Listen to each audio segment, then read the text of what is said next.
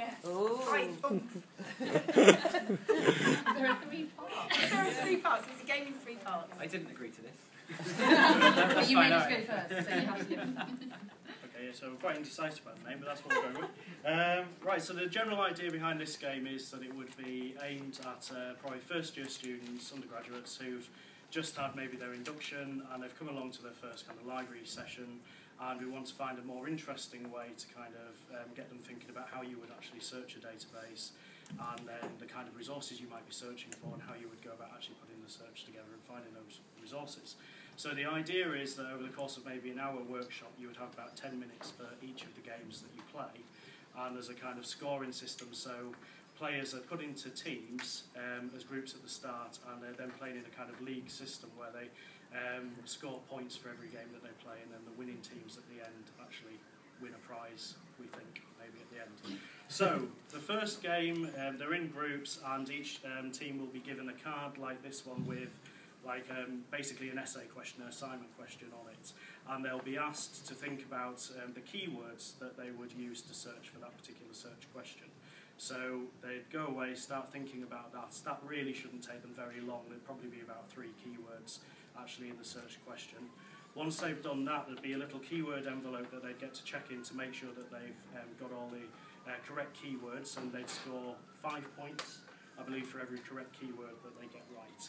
Once they've got their keywords, then they need to think of as many synonyms or related terms as they possibly can for each keyword that they've identified. And again, there's additional 5 points for every synonym or related term that they can think of. And then once they've completed that, then they then move on to the next game, which is the kind of top trumps game. Which is looking at introducing different types of resources that they might be wanting to search. So they've got top trumps cards with a number of different individual resources, and these are quite specific resources. So it might be a specific newspaper article, a company website, government website, and you could have one top trump card for each of the individual databases that you want to get them to search. Each of the top trumps cards has a number of attributes, and the attributes are scored. The attributes generally are quality, which is in terms of academic quality, currency, which is how up to date the resource is, how easy it is to search. Obviously, all of these things are slightly subjective. How broadly useful it is, so how impressed is your academic going to be to see this turning up in your bibliography, and how generally useful is it? Would you use it for every single assignment topic that you're given, or would you just use it for 1 or 2? Is it a very specific, different subject? Each of the top trumps cards would have a brief description of the resource as well, and one of the things that we felt was quite important for the facilitator to do was to ensure that the people playing top trumps were actually talking about the resources more broadly than just playing top trumps and looking at the basic score that you get against, say, currency, because that would make a newspaper score more highly than JSTOR, for example, whereas actually they're useful for different things. So it's about talking about the resource in a round, but it's using top trumps as the way into talking about the resource in a round.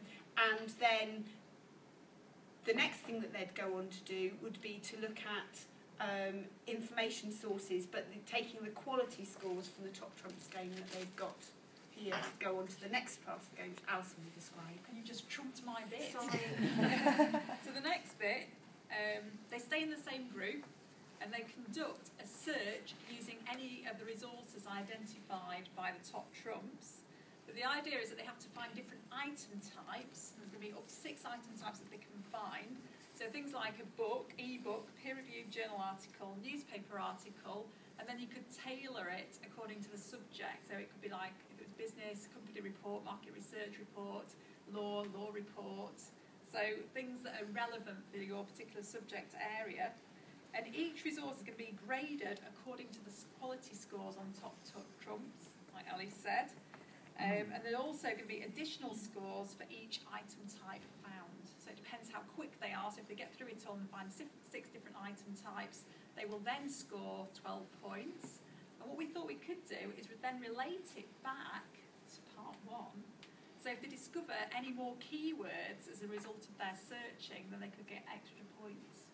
So we can make that clear as well. And that's it. Oh, thank you. Any questions on that? Try it.